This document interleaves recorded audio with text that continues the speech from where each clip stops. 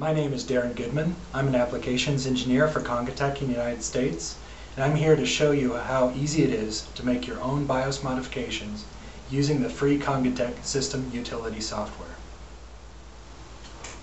In this video, I will be demonstrating how to add OEM ROM code into the embedded BIOS. For this example, I will be simulating the need to add PXE boot support to a carrier board that has a secondary Realtek 8139B PCI device.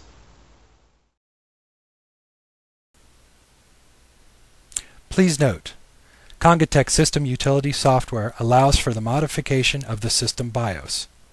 As such, even with integrated check routines, it is still possible to corrupt a BIOS or a BIOS file, making the module no longer bootable. For this reason, it is strongly recommended to use a Congatec evaluation carrier board or a Congatec debug board that incorporates an external firmware hub BIOS chip specifically for the recovery of a corrupted BIOS.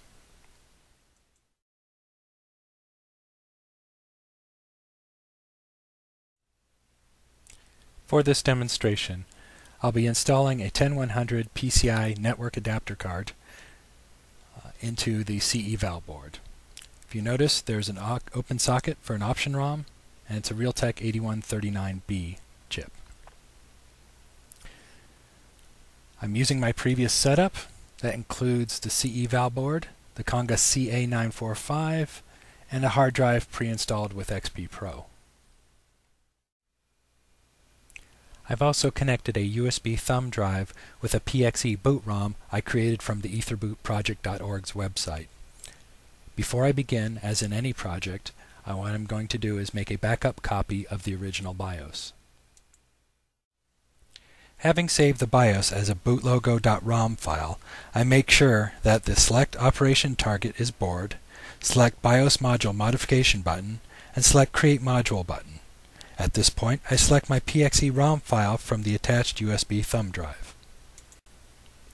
Opening the file, you will notice that now I go down to the BIOS module type. You will see a list of CMOS backup, CMOS default, OEM code, EPI panel data, and so forth. At this point, I select the OEM code data module.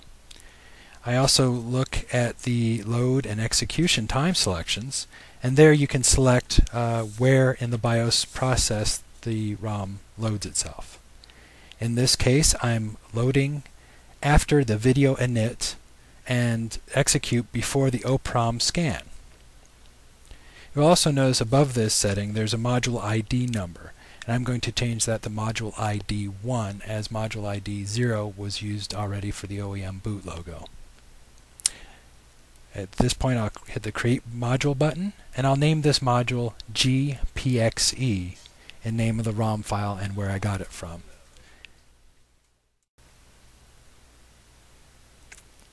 Since I just created my module, now all I have to do is hit the Add Module button, select the GPXE module I just created, select Open, and you'll notice it's under the current BIOS modules. Clicking the Apply button will save the changes to the BIOS. It says Applying Changes. This may take a few seconds. Changes successfully applied. From here, I'm just going to close this window and close the CGUTIL and reboot the system.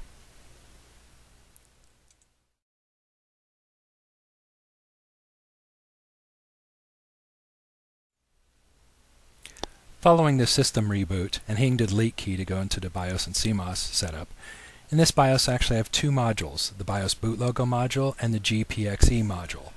Since the boot device priority is set to device-based, you will notice that the first, second, and third boot device are present. The third boot device is the GPXE boot ROM. What I'm doing is reversing the order, making the GPXE boot ROM the first device, hard drive second, USB card third, and I'm going to save and exit the BIOS and CMOS.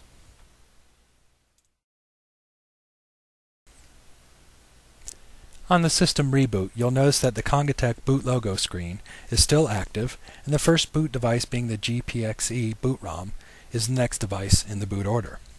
In this case, I've disconnected the router such that the device will time out.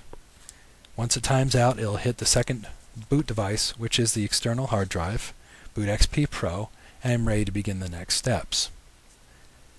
The next steps consist of running the CGUTIL program, naming the BIOS file, saving the BIOS file, and exiting the system.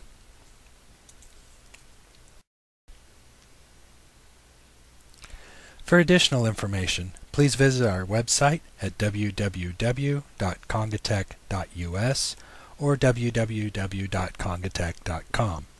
Click on the Support tab, select the Documentation, scroll down to the bottom, and select the file named User Guide Congatec System Utility. Thank you.